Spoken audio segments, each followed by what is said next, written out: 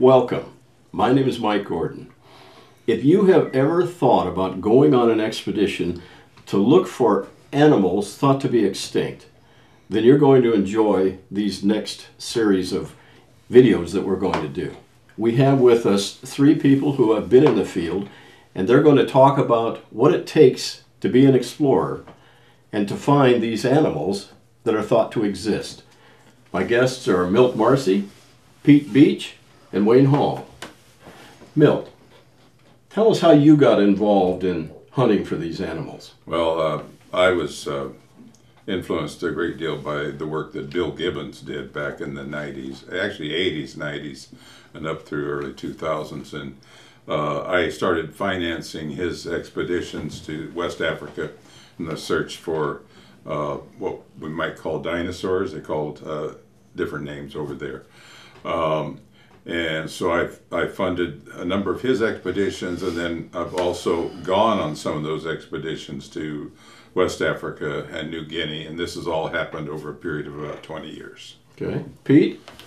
Well, I was brought into this by Milt. I have been to the Congo rainforest a couple of times, Papua New Guinea, that is New Britain Island, which is right next door, and dozens of other expeditions looking for various animals, flying animals, marine animals, and what we'd call dinosaurs.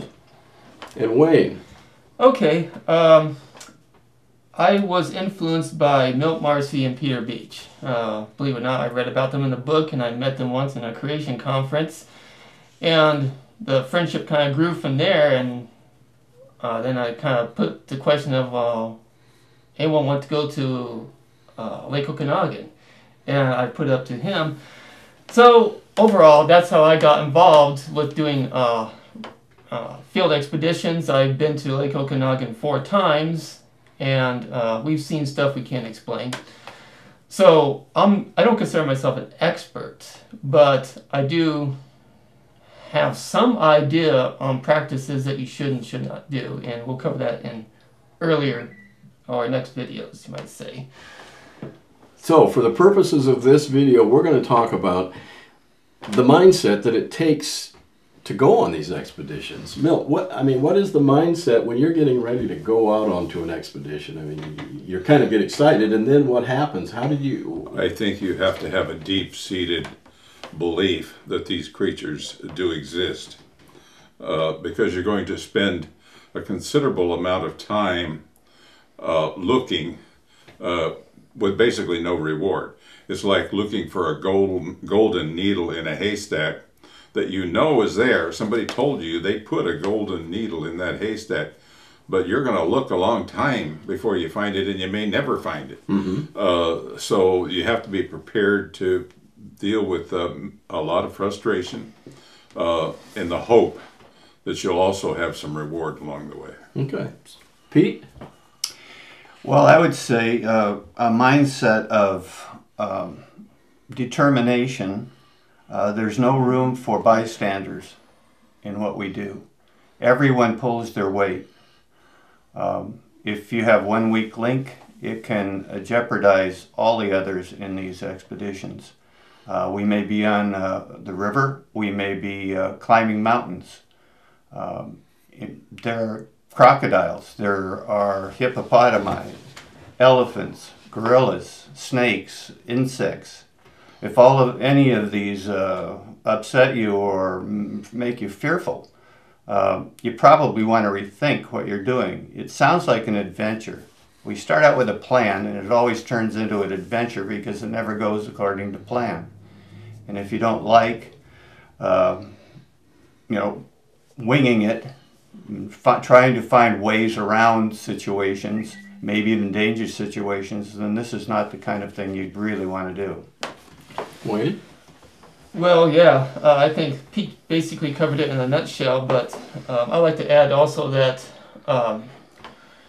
you shouldn't go on an expedition thinking that you're going to make a lot of money doing this. You should look at it as being a donation. If you just want to look at it as being, I'm going to get a picture of this animal, I'm going to get the news media on me, we're going to make all sorts of cash doing this. This organization, Animal Discovery, is not for you. We're not looking for a free, easy ride. It's self-sacrifice, and you're going to have to go there with the mindset that you're contributing to this project. You may get no return on your investment. I've come back empty-handed from different expeditions without anything to show for other than I was there and video footage and stuff like that. But that's life. There's no guarantee you'll see something. There's no guarantee that it's going to show up for your camera. Okay. So this is not the romantic notion that it's easy to have. That let's go on an adventure and get a tent and go hike and camp and hunt for Sasquatch, right? And go home and have lunch on Thursday. The types of things that you guys are looking for, you got to be ready for a slog, but there's got to be some enjoyment in this. What is the most enjoyable thing you take away from it? Milt?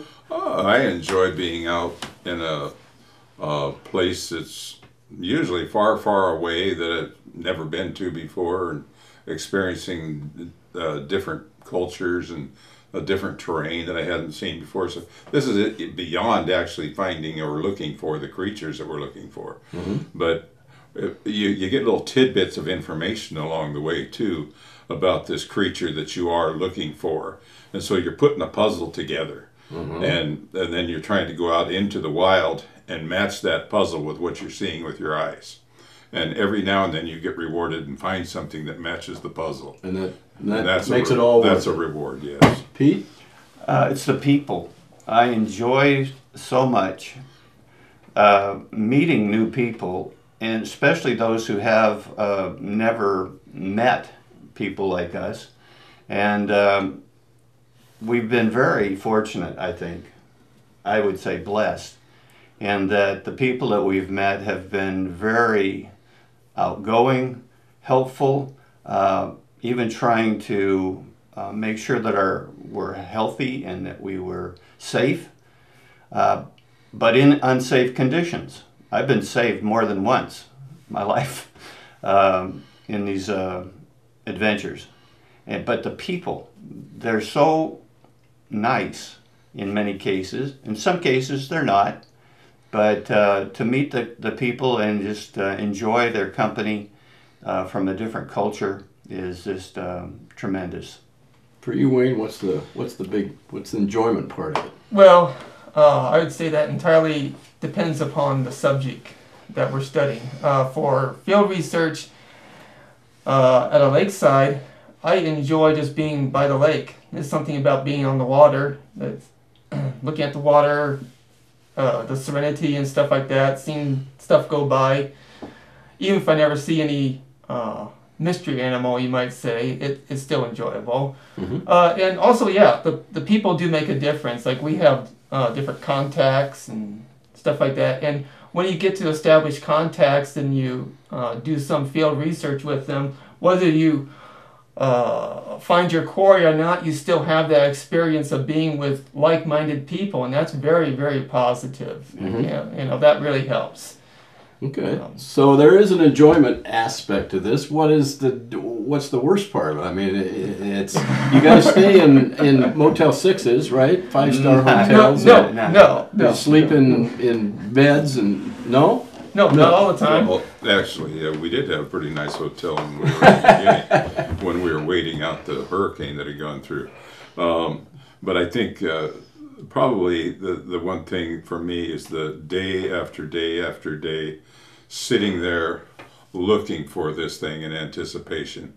A week goes by, you haven't seen anything. Another week goes by, you're there all day long scanning the horizon. And when we were on the river in Africa, you're going up the river and you're seeing various things here and there, but you think there's something around this bend. No, it's just a log that's shaking in the water, Mm-hmm. So there's disappointment. You're not seeing what you want to see. And you just wonder, am I going to see it this time? Or you're just dealing with the disappointment, I think. Okay. Pete? Well, I would say most people would assume that you're going to have some sort of proper hygiene during these, or like a camp out, you know. And no, there's a jungle that's pretty well serves for purposes of hygiene. It gets cold at night. Sometimes if you're up in the mountains, like we were in Papua New Guinea, it gets cold at night, very cold. Sometimes it gets very hot. Sometimes there's problems with insects, mosquitoes, malaria, Fire ants. fire ants, black flies. We've come home from expeditions where it took a month to get rid of the parasites that have infected us. So I would say have fun. So it's Oh boy. Wayne. Yeah, I think Pete basically covered some of the most common annoyances, insects. Even in civilized areas, you know, you still can have problems with insects where the yellow jackets are aggressive and they would like to sting you, you know. Or they have some annoyances where you have other people who cause trouble for you. And you got to learn to deal with that. I mean, one time we were at Lake Okanagan up on Rattlesnake Island, and you had a whole bunch of tourists come on by, and we were trying to conduct field research on that island, and they keep on going through the channel, almost doing laps. I mean, they weren't probably being malicious. They were just thinking, well, this is a fun place. Let's go through this channel, you know. Then sometimes you have trouble with other local people who don't like what you're doing, or they think that you're somebody that's a problem. So we're gonna go into that more in another video. Yeah. But that's you'll have the people problem too. Not to mention that most of the time you see the ordinary. People ask me, have you ever looked for the non-existence of these animals? We don't have to look for the non-existence of these animals. They show up on a daily basis, hourly basis, minute by minute basis. Okay. But yeah, we observe the ordinary all the time. So, I have not been on any expedition. I am intrigued, and I am becoming a believer. And I say becoming. I am a believer. I believe that these animals exist too. But I'm not prepared to go out on a trip. But I do sense that this is very much like looking for gold, like the same kind of mindset that a miner would have. He knows that there's something there, and he's willing to do to go and try and find it and endure hardship to find it. And when he does, he's the happiest guy in town. But most of the time, he doesn't find it. Yeah, you end up empty-handed most of the time. But there are the times when you do find it. Yeah. What we have found is that even if we didn't find what we were looking for, we found clues that will help us next time. Okay. Yeah. Most of it isn't one expedition is necessary. No, that's a fantasy world. Most of the time it's establishing connections, building friendships, building relationships. Doing that, you're basically like you're growing a garden, you might say. You got to nurture that garden. And over time, there's a possibility that it'll produce a crop for you. But there's always that risk that it's going to be a drought. You know, that's my particular illustration I choose to use for that. I think that pretty much sums up what the proper mindset that some people should have. Okay, as we conclude this introductory piece on looking for these animals, in one word, would each of you give me your word about your mindset? Just one word. What the most important part of your mindset to get you on this journey? Hope. Hope.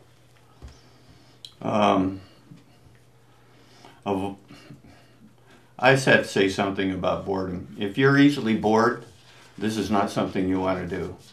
It's 99% boredom, and then 1% Elation. yeah. I'd say honesty is very important. honesty. You got to be honest about your findings. Don't sugarcoat anything. Okay, so you came back with nothing. That's life. It's better that you're honest about it. Yeah. Thank you for joining us. We're going to be doing a series. This is the first in the series on mindset, and we're going to be talking about travel difficulties. We're going to be talking about tools. We're going to be talking about what to take, what not to take, what to do, what not to do, the ins and outs of going on a research investigation into the existence of animals that are thought to be extinct. I thank our panel for being with us. They'll be back, and we'll be talking about this. If you want more information, Wayne, where would they go to look? You can go to animaldiscovery.org, or you can also check out our YouTube channel, Dinosaur Discovery. Dinosaur Discovery and Animal Discovery are working hand in hand together. We share the same values and the same basic methods on how to conduct field research. Thank you for being with us.